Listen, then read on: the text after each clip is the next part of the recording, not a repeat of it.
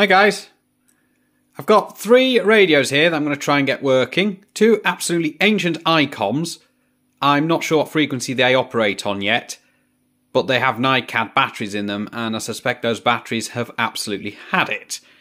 And there's a Retevis with no code plug, and the person that had it couldn't program it. So the easiest I'm thinking that's going to work is that Retevis. It's an RT3. So, not to be confused with the Radiotone RT3 network radio. So a single band DMR radio there that I think is going to be the easiest to get working because it just uses a standard programming cable.